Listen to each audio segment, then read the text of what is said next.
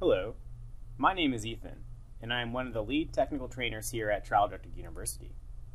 Today, I'll show you how to properly create a deposition clip using the Clip Wizard. The Clip Wizard is a function of TrialDirector for creating clips or multiple segments of your clips.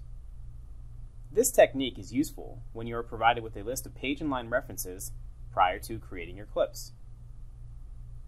First, you will want to make sure that your Digital Video Transcript is open in your Transcript Manager. Next, using your mouse, move your cursor to the upper left-hand portion of TrialDirector and click on the menu bar titled Clips. Then proceed to move your cursor down to where it says Clip Wizard. Go ahead and click. TrialDirector will prompt you with a window allowing you to enter in your segments by page and line references. After adding your page and line reference, go ahead and click Add.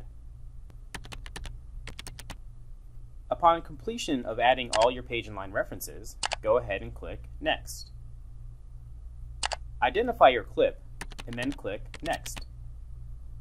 Continue to click through the prompts and finally click Create. You have now successfully created a clip using the Clip Wizard.